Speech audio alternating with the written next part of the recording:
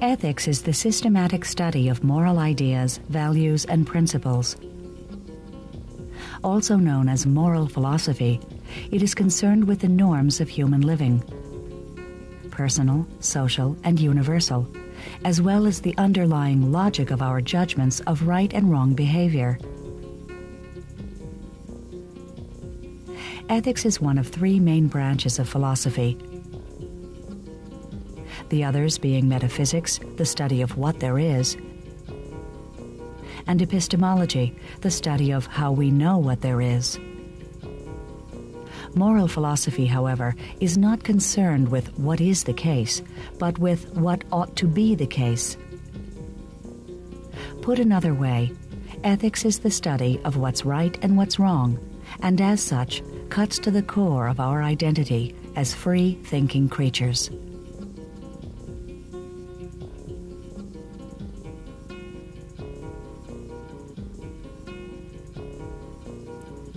Ethics, as I understand it, is a philosophical theory about how we ought to live and how we ought to act. And it's concerned with the foundations of how people should organize their lives. Philosophers usually divide the field of ethics into three areas: metaethics, normative ethics, and applied ethics.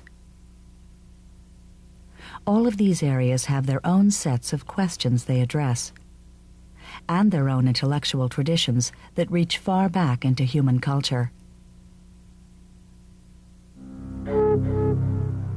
Metaethics investigates the origin and nature of ethical concepts and the language we use to talk about them.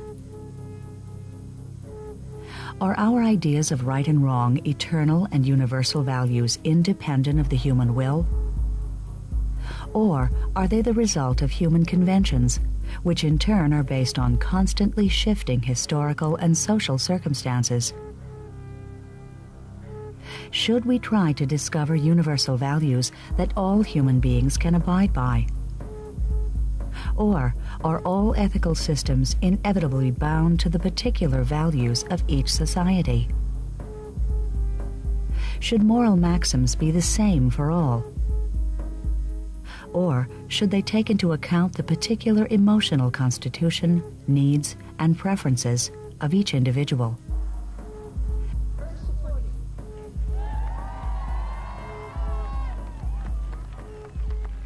The nature of moral language is of critical concern to metaethics. When someone says, for example, abortion is wrong, what is she actually saying? There are two possibilities. She is either making a statement that can be true or false, or she is making a statement that can't be true or false. The theory that allows the first kind of statement is called cognitivism. According to cognitivism, when someone says abortion is wrong, she is describing a fact about the world, and her statement can be verified as either true or false.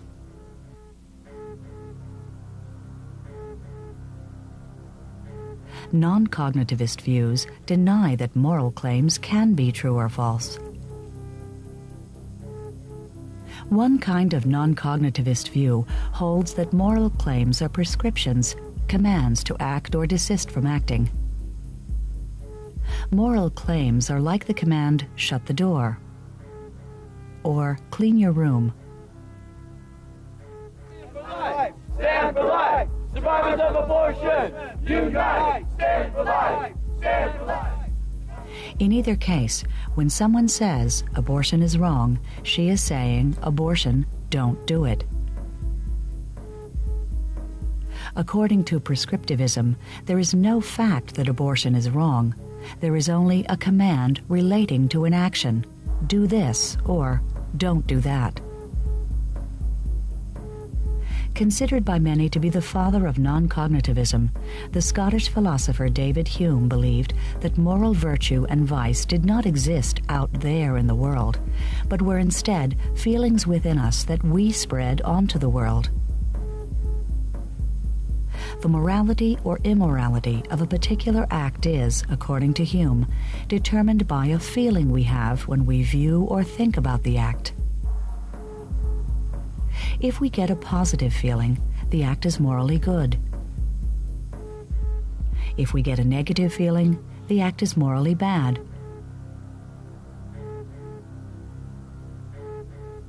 Despite their subjective nature, Hume's view was that these feelings were not haphazard.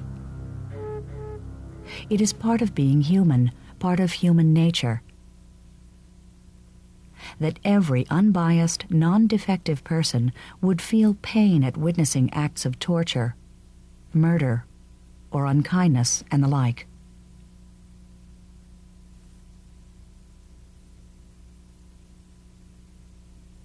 If morality had naturally no influence on human passions and actions, 'twere in vain to take such pains to inculcate it. And nothing would be more fruitless than that multitude of rules and precepts with which all moralists abound. Hume believed that the province of reason was to discover truths about the external world. Since morality was a matter of feelings inside of us, he held that reason was fundamentally divorced from morality. Hence Hume's famous saying, "'Tis not contrary to reason to prefer the destruction of the world to the scratching of one's finger." The tremendous gulf between cognitivist and non-cognitivist views of ethics is symptomatic of the deep divisions that exist among moral worldviews. Some people think morality is an agreement between more or less equal adults, equally rational beings in interchange with each other. Some people believe morality is something that we project on the world. We have feelings or attitudes, and then we say of something that it's good or bad, and what that reflects is that I like it or I don't like it. And some people believe, I'm one of these, that there are actually truths about morality, objective truths. They're very difficult to determine sometimes, but they're, as it were, discovered rather than invented. This is a big schism in moral philosophy among theorists. Those who believe, in essence, that in one form or another morality is invented, and those who believe that in one form or another morality, like mathematics, is discovered, moral truth. Metaethics has an intellectual heritage that can be traced back to the dawn of Western philosophy. Socrates, as portrayed in Plato's dialogues, was deeply concerned with the grounds of ethical conduct and tried to respond to what he perceived as the moral relativism of his contemporaries, especially the sophists.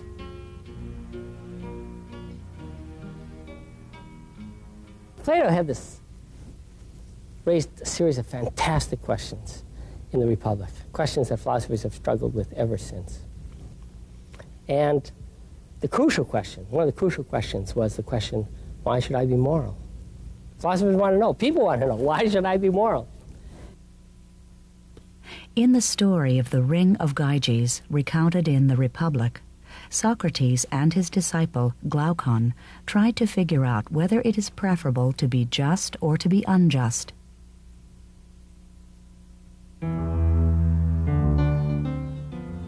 In the story, Gyges is a shepherd who finds a gold ring that, when he puts it on, makes him invisible. Spellbound by the power of this ring, he keeps it in secret and goes to the palace. There, using the ring, he seduces the queen, kills the king, and seizes the throne.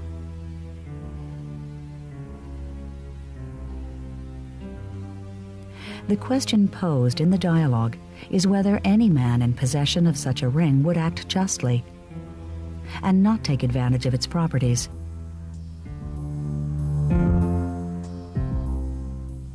If so, it would surely prove that it is possible to be just for the sake of justice, and not simply out of fear of punishment. Glaucon argues that no man in possession of the ring of Gyges would choose to act justly.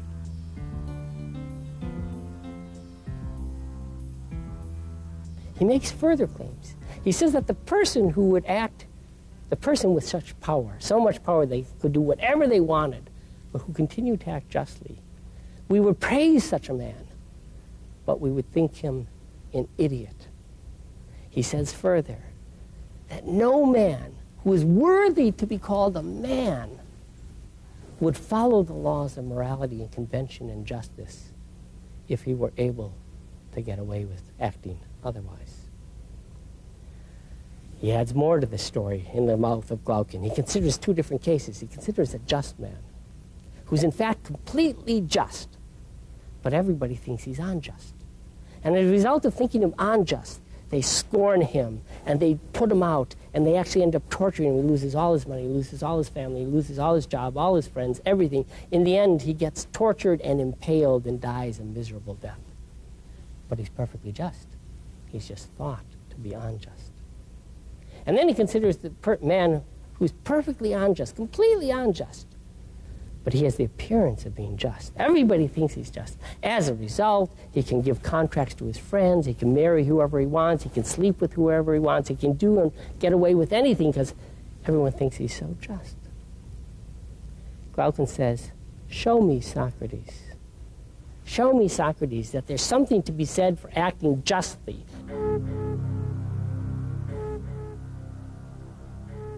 The dialogue attempts to demonstrate that justice matters enough to override other values.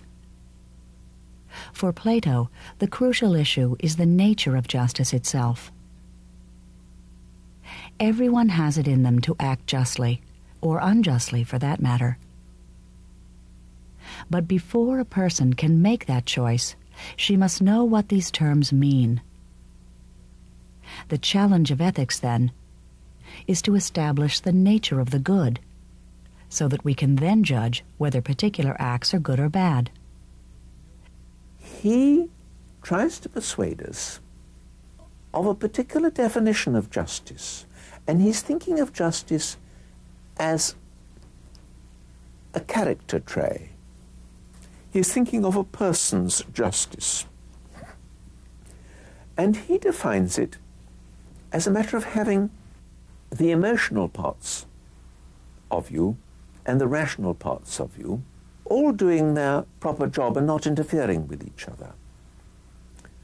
Reason should be doing its own proper job, which is to be in control of the emotional parts of the soul and keeping them doing the right thing. The second major branch of ethics is normative ethics.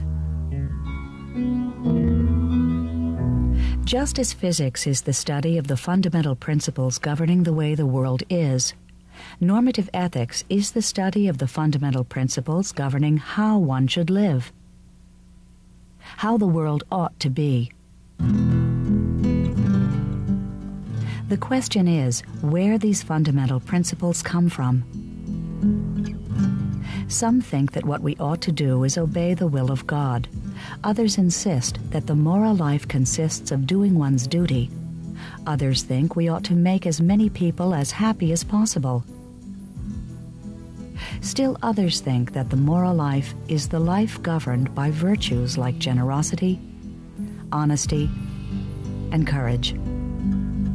I would characterize normative ethics as the search for fundamental principles, factors, rarely rules, but perhaps sometimes rules, that underlie the judgments about what particular acts are right or wrong, or what particular decisions we should make in context. So we're searching for fundamentals. Now, this doesn't mean that there's just one rule or one principle, though some people have held that that's so. So, for example, some philosophers have thought that the fundamental principle is to maximize happiness, okay, minimize pain. Historically, moral philosophers have tried to develop normative ethical systems that include rules or standards by which one can judge particular acts and determine what to do in specific situations. There are four major areas of normative ethics: virtue theory, divine command theory, utilitarian theory, and duty theory.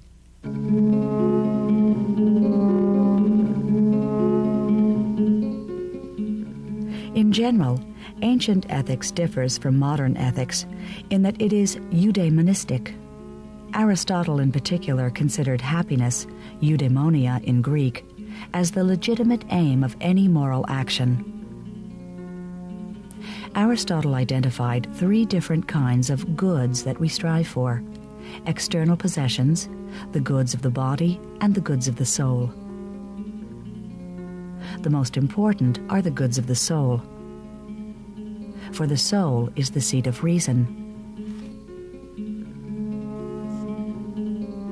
Reason, for Aristotle, is the highest part of man.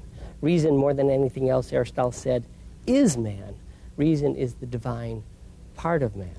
So this capacity to reason, which enables us to engage in what Aristotle called the contemplative life, the highest form of life for man, and which also allowed us to have things like religion, language, and morality. This is part of what we need to develop in order to really achieve as we humans are capable of achieving.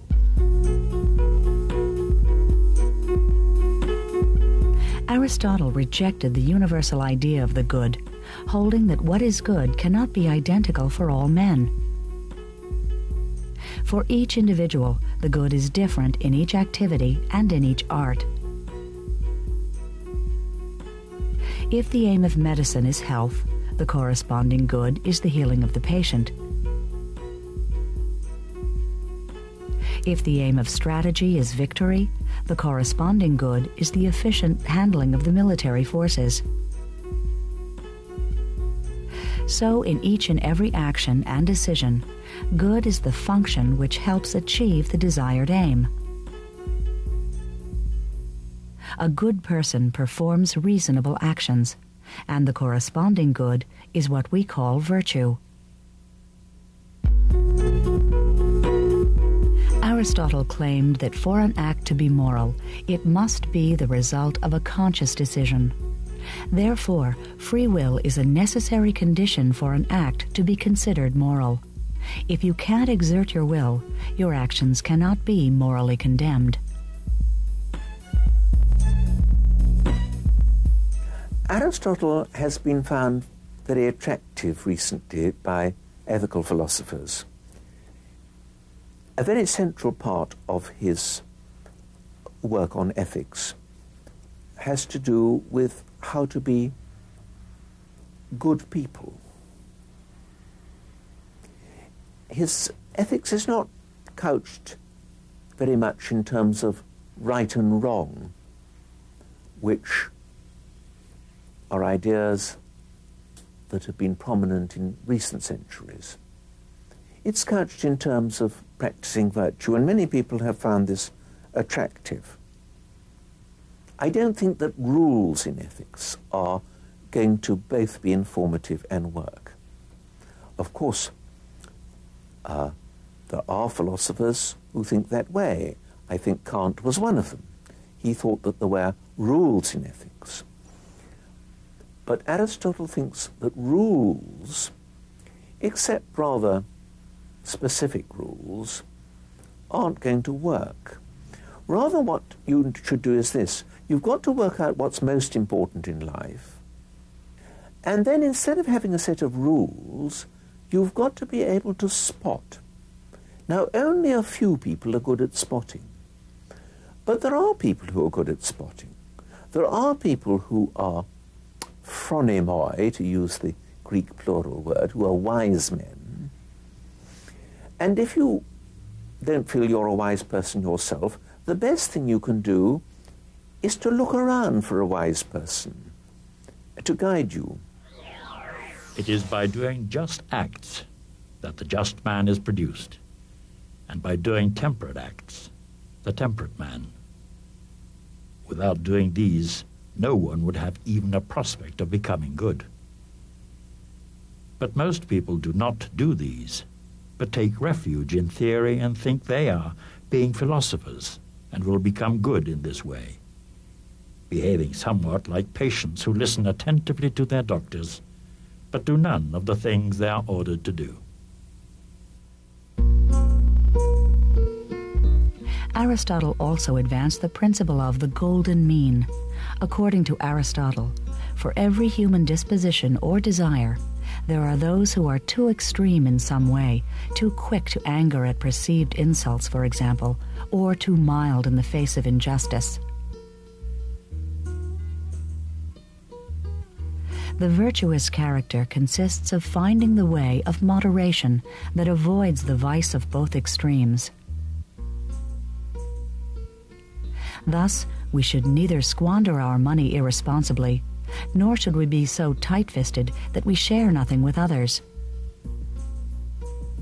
Generosity is the golden mean between these two extremes.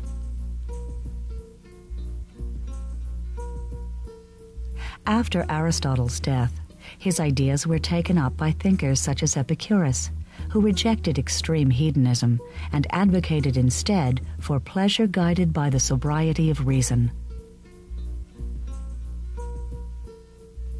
He held that transparency is the litmus test for ethical behavior. Commit no act that you would want to hide from others. The just man is the freest of all men from disquietude, but the unjust man is a perpetual prey to it.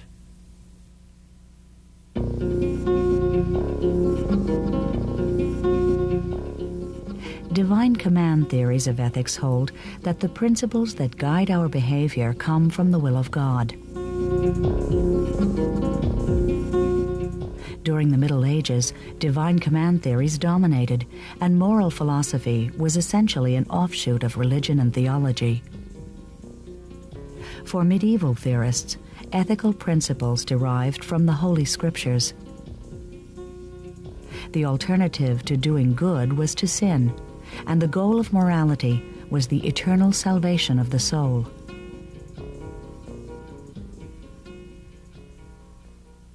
Now, one of the things worth keeping in mind is that some people, when they think about ethics in the context of a church or a religion, or in particular a God. So many people will think, well, I can't even imagine asking ethical questions without invoking or talking about God. What is it that God's telling us to do, what we ought to do? Philosophers ask questions that are ethical questions. What ought we to do? What makes a person vicious or virtuous? What makes an outcome good or bad? But they tend to do it in a context divorced from presuppositions about God. So most of contemporary moral philosophy, although there are many moral philosophers or ethicists who are believers of one form or another, often devout believers, they still raise the ethical questions without embedding it in the larger question of what is it that God says, or what is it that my religion says. Divine command theories can range from weak versions, in which, for example, God's commands apply only within the context of a religious community, to strong divine command theories in which human behavior is good if and only if it is willed by God.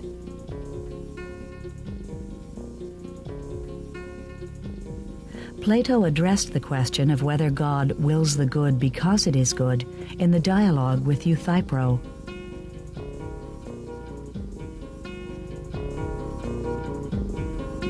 Plato doesn't appeal to the laws commanded by God. He really goes the other way and appeals to the good. He says at one point that everybody, in whatever they do, is seeking the good.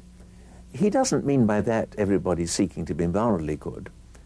He means something much more plausible, that whatever you do, you see some good in it for you. Perhaps not moral good, perhaps pleasure or something quite different. But you're always after what you see as good. And so it's goodness that he concentrates on rather than God's commands.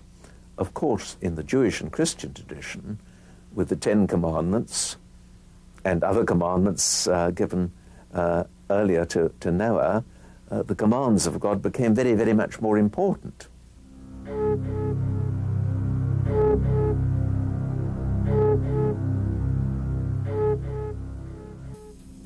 In the 19th century, a series of British philosophers developed autonomous ethical theories that judge the morality of actions based on the consequences those actions bring about, rather than on the intentions or the character of the doer.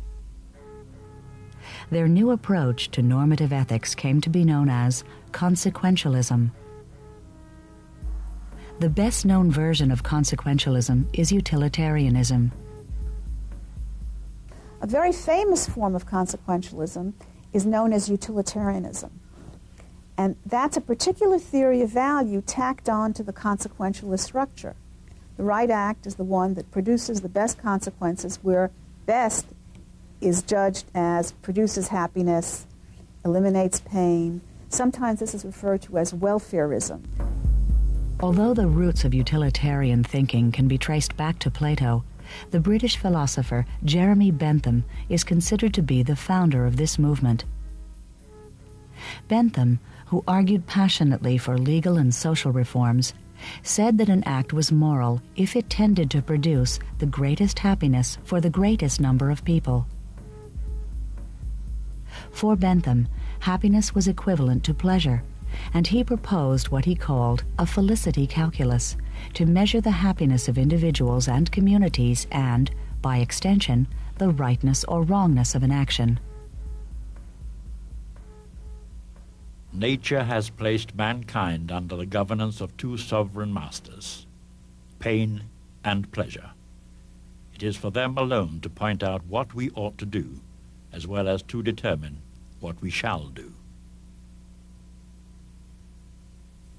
John Stuart Mill, an adherent of Bentham's view, believed that everyone is a utilitarian at heart, even if they don't know it. He defended his view from the criticism that utilitarians are pleasure seekers, asserting that, in fact, the utilitarian standard is not the individual's own greatest happiness, but rather the greatest amount of happiness altogether.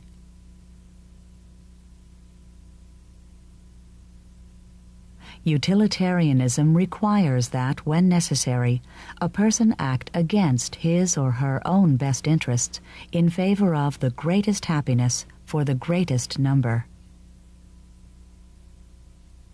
Unlike Bentham, Mill distinguished between pleasures not only by their degree of intensity, but also by their quality. The pleasure of an animal does not have the same value as a human being's pleasure. Individuals should take into account the quality of the pleasures they seek when making moral choices.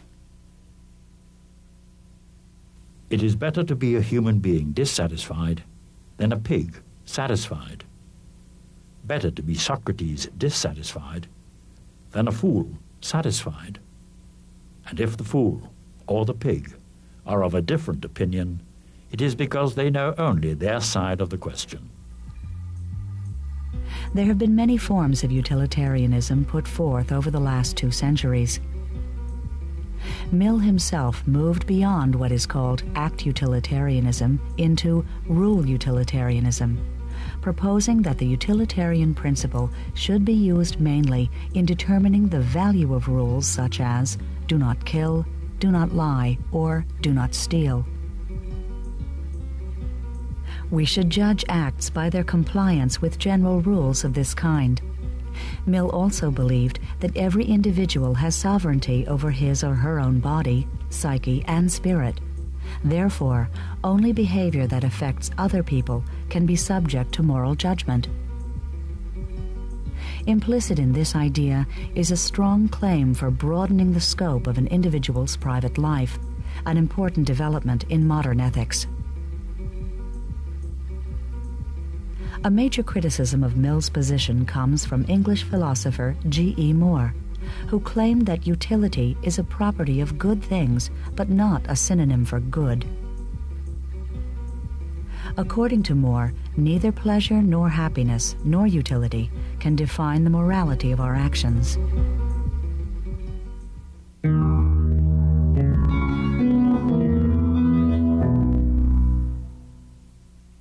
Nothing can possibly be conceived in the world, or even out of it, which can be called good, without qualification, except a good will. Deontology is the study of duty. A deontologist believes that the rightness or wrongness of an action is independent from its consequences. In the 18th century, the Prussian philosopher Immanuel Kant introduced a deontological model which identified the fulfillment of duty as the basis for ethics.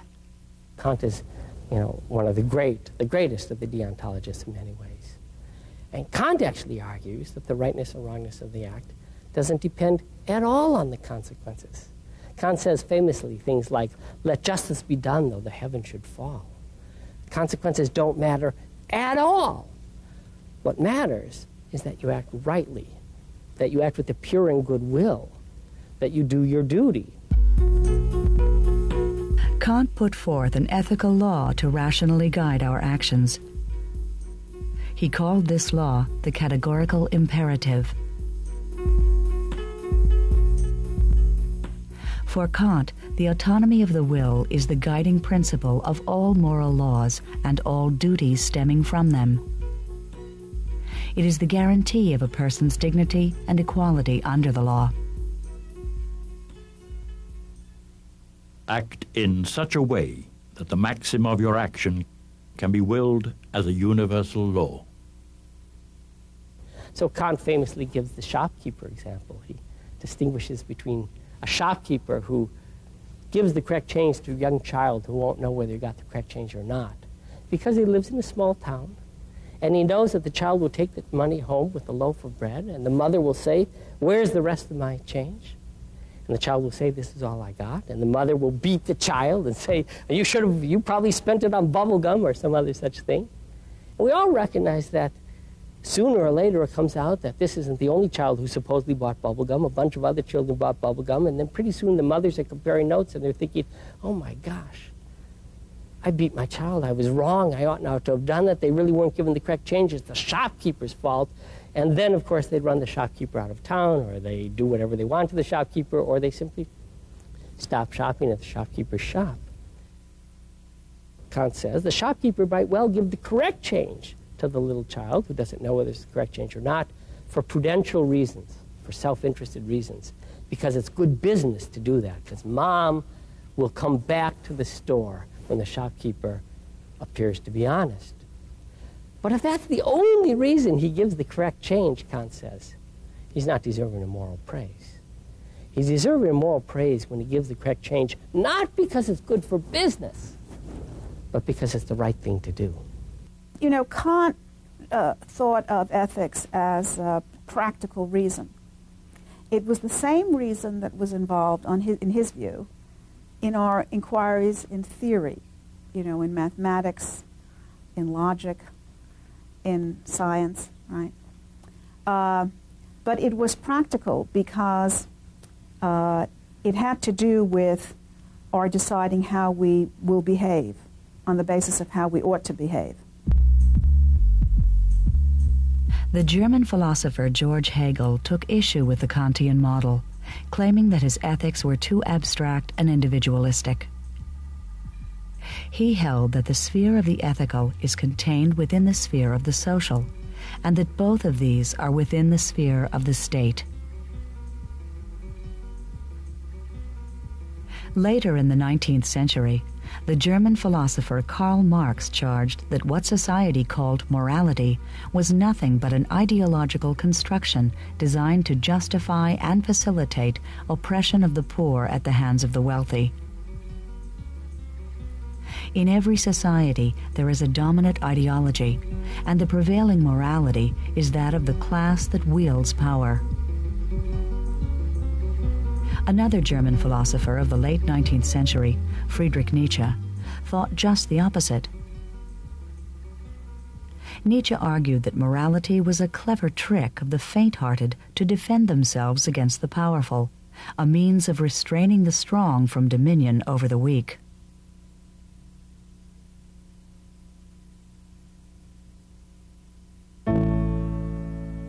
In contemporary normative ethics, a fine line of thinking called formalism has emerged, which holds that our pursuit of personal interests or the common good does not constitute the ultimate horizon of moral philosophy.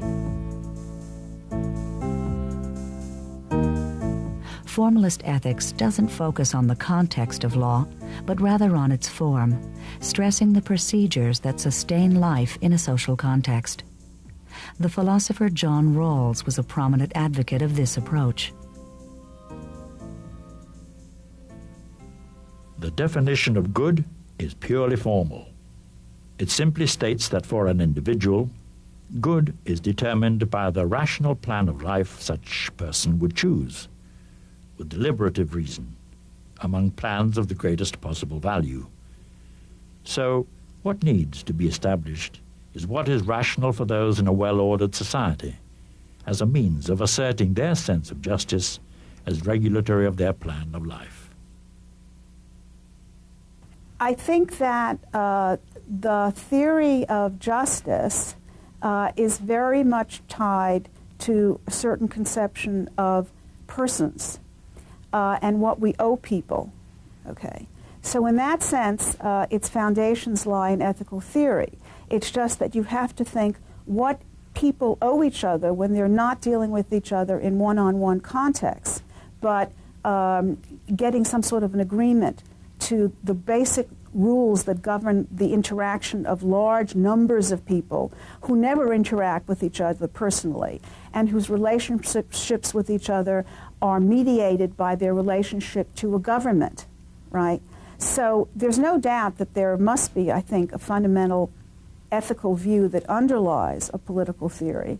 But some people, in particular the political philosopher Rawls, have warned us about too tightly connecting our judgments about one-on-one individual cases, right? What I owe someone who I've made a promise to, for example, with large-scale political institutions and what our obligations are as citizens.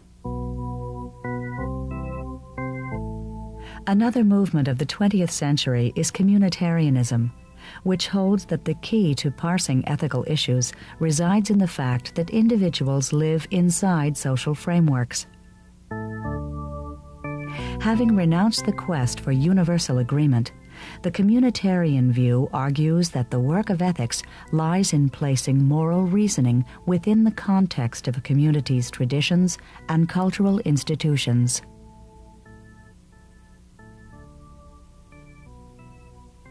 The simplest view says, look, morality is invention, and it reflects agreements between people. Different groups of people get together and they say, what is it, how do we want to lead our lives? What do we believe in? What do we want to believe in? What do we want to teach our children? How do we want our children to lead their lives? And then we'll come to an agreement on the principles that we believe in. We might believe in principles of liberty or equality, or we might not. We might believe in principles of fairness or justice, or we might not. We might believe that what we ought to do is to maximize the general welfare of the members of our society. And then we might come together on this particular version of view, a social convention view, and I have certain beliefs and you have certain beliefs, and we come to an agreement between us. I say, well, we ought to put weight on freedom, and you say we ought to put weight on equality, and we have a disagreement between us. And then we sort of discuss it with each other, and we decide, how much do we care about this? How important is it to me, for example, to come to an agreement with you about this topic? There are, of course, tremendous pressures that we live in a society that gets along, that has cohesion.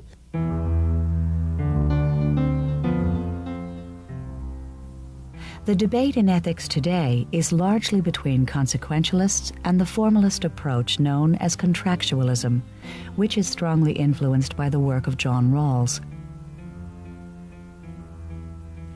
While they differ on the criteria or process of judging the rightness or wrongness of an action, both views agree that ethics should be separate from religion and cultural traditions. The scope of ethics has expanded throughout the centuries, reformulating its basic questions in the language of the age. And yet, despite a centuries-old ongoing dialogue, questions about the relationship between virtue and happiness are still hotly debated. But this is a very important question. What is it that really matters when you talk about happiness or the good or human welfare? And humans differ about this markedly. There are many, many students in my classes, many, many parents, many, many people who say, well, after all, isn't happiness all that matters? Isn't what we want for our children, for our family, for the people we care about, is that they should be happy? You know, other people think, no, happiness is important, but it isn't all that matters. Other things matter as well.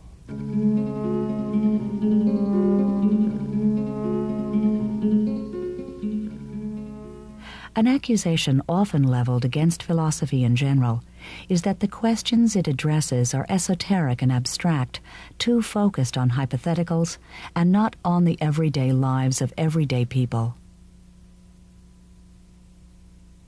Whatever the merits of this argument in general, it certainly cannot be true of applied ethics. Here, philosophy confronts head-on the dilemmas and decisions that are the fabric of our very existence. Here, moral theory dives into the confused sea of impassioned viewpoints and the kind of fundamental choices that define who we are. Here, we find the hard questions that spur heated debate, such as, is animal testing morally defensible?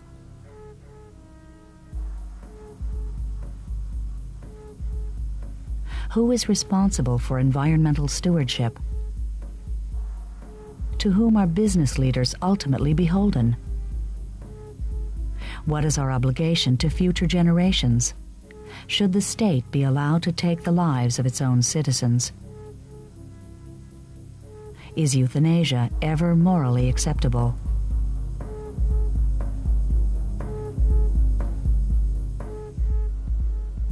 When opposing groups take stands on these issues, they often disagree about fundamental metaethical ideas and normative principles that guide decision-making. In the example of abortion, we are confronted with a conflict between two positive normative principles: the principle of protecting the life of the fetus and the principle of a woman's freedom to determine what happens to her body. Inevitably, we must ask what life is, when it starts, and what level of control should society have over individuals. In daily life, and also when we think about public policy, we very often have to deal with what people think ought to be done. And it's not just a question of what will save us the most money, oughts in that sense, okay, but what we think we are required to do or prohibited from doing. So, for example, the problem of abortion. Many people think that, well, even if it would make life a lot easier for many people, it's simply wrong. Okay? And other people say that it's quite permissible. In assisted suicide, the debate has gone on in the law, but also in ethics. Is it permissible to help someone to end their life in certain circumstances? Business people may face ethical questions. They would maximize the profit of their company. They have a duty to their shareholders. They think that, as some people speak of it, there is a role responsibility. There's a certain ethics of being in a certain role. You're the chairman of the board. You owe something to your, shareholders. But selling this product would endanger the health of young children abroad, a milk formula or something of that sort. What must you really do in these circumstances? Applied ethics has been divided into various subfields, such as bioethics and medical ethics, business ethics, social ethics, the ethics of sex, and environmental ethics.